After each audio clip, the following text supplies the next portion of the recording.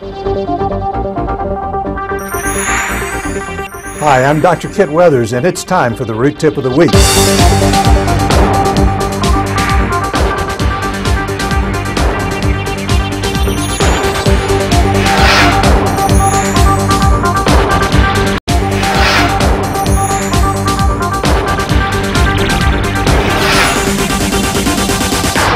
Today, we're going to take a closer look at the MB2 canal.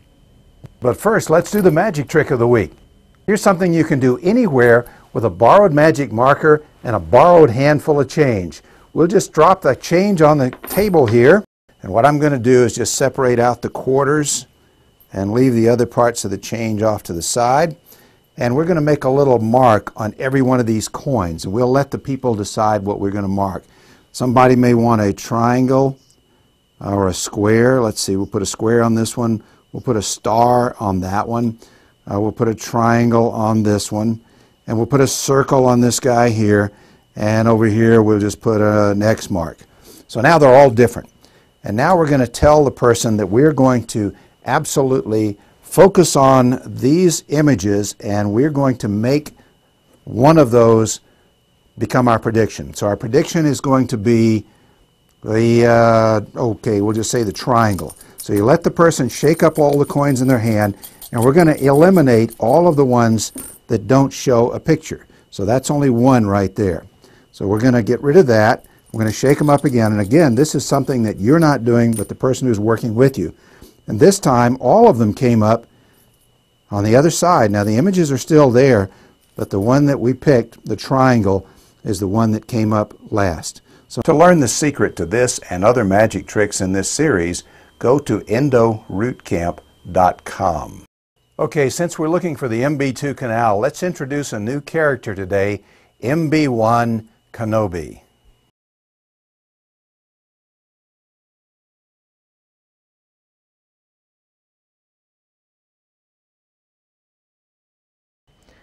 Hello, my name is MB1 Kenobi. I'm going to help you today. But my friends just call me MB2 Kenobi. You can call me Steve. Very difficult to find sometimes, but I'll give you a few tricks.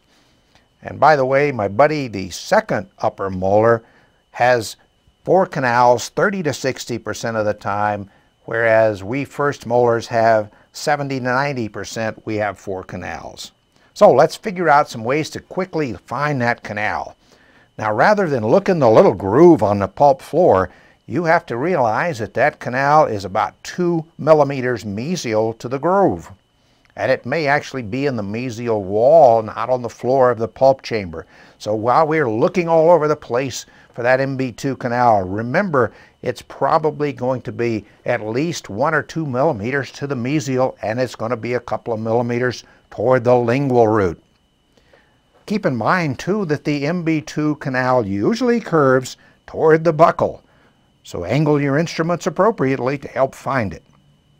The MB2 canal often travels horizontally before it turns 90 degrees down in the root. So sometimes you go in with your probe and you can't figure out why, even though you found it, it's not going straight down. So you're going to have to drill down a few millimeters, and don't worry, I can take it. And you can bypass the horizontal portion and angle your burr mesially to catch where the canal begins to drop vertically. Incidentally, I have a lot of other tips, and if you go to Dr. Weathers' Root Camp, you can really find out how easy it is to find those MB2 canals.